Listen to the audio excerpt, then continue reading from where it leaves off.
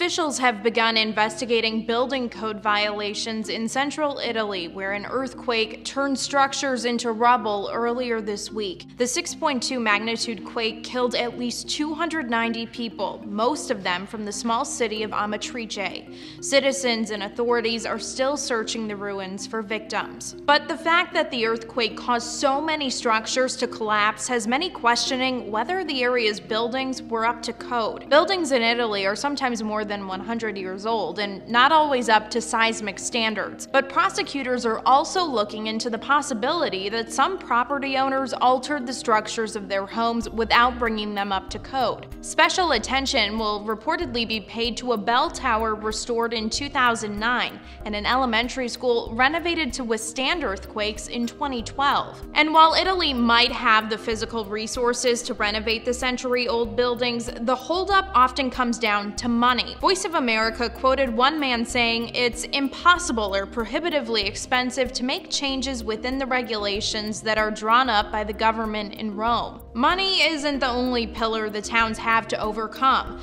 Corruption also plays a role in a city's ability to move forward. More specifically, Italian authorities are now tasked with keeping the mafia out of rebuilding efforts. Italy's national anti-mafia prosecutor told a local newspaper, "Earthquake reconstruction is a tasty morsel for criminal organizations and committees." For Newsy, I'm Lauren Stevenson.